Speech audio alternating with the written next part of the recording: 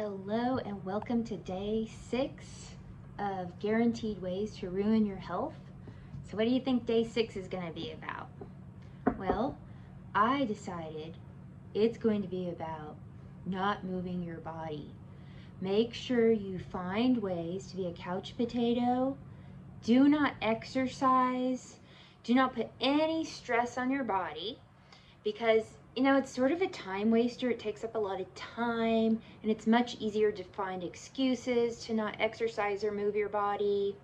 And when I'm talking about exercise, you need to get your heart rate up.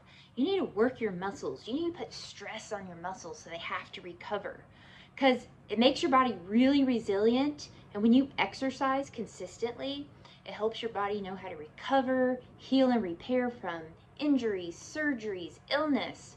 But when you're stagnant, you become soft and fluffy, and your body doesn't learn how to heal and repair properly. So that's okay. You can just sit on the couch and, fidget with the channel turner and call that exercise, right? No big deal. And exercise could be a little dangerous. You might fall and hurt yourself too. So make sure that you always find ways to not exercise. And then as you get older, you will develop sarcopenia, which is muscle wasting and frailty. Your bones are going to become weak, and so you're more at risk for, falling and breaking a bone, or hip. Have you heard of hip surgery for a lot of older people? So that's the way to go. I think it works really well, and it's number 6, how to ruin your health. Don't move your body.